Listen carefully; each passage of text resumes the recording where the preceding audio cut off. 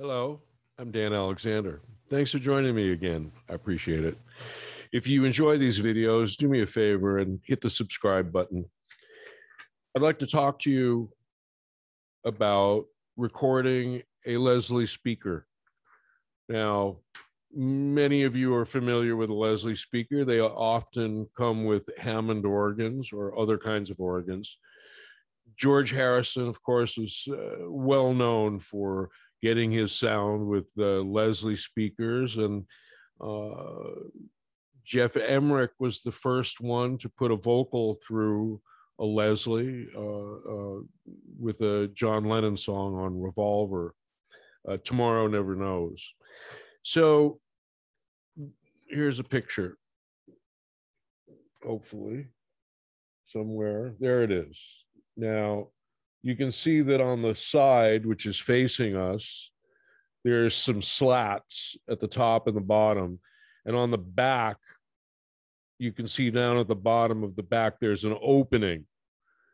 And so inside a Leslie speaker, you have a rotating baffle that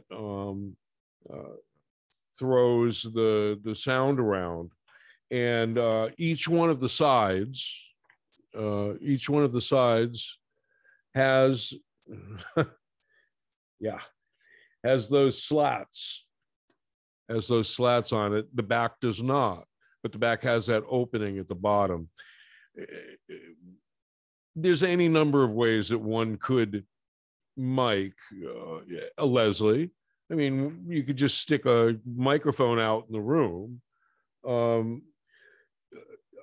You could also use any kind of stereo setup, that you might fancy. One classic way of recording the Leslie is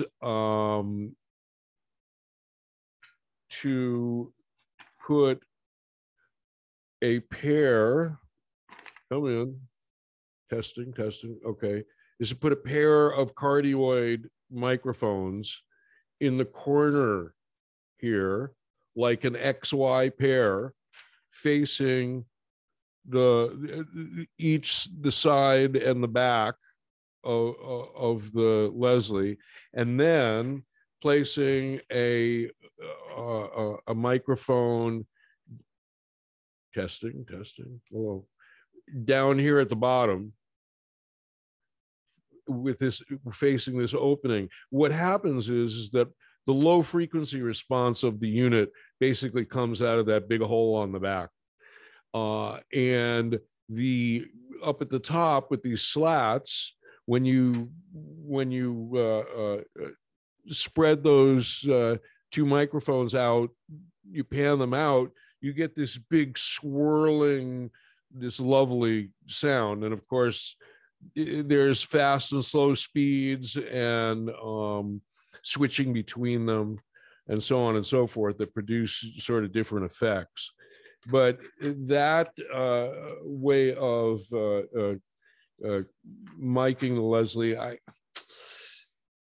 can't quite recall, but I think it was Tom Fly who told me about it. And I believe I was told that this is how Booker T mics Hammond.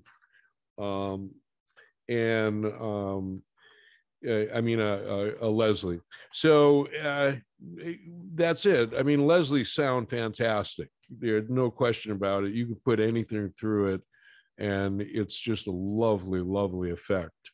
And having done it numerous times this way, I can say that it's very effective. You spread the two top microphones out left and right, and you bring the back microphone up. You might have to futz with the phase. You bring the back microphone up until the low frequency is balanced with the highs, and it just sounds great. It's giant and beautiful.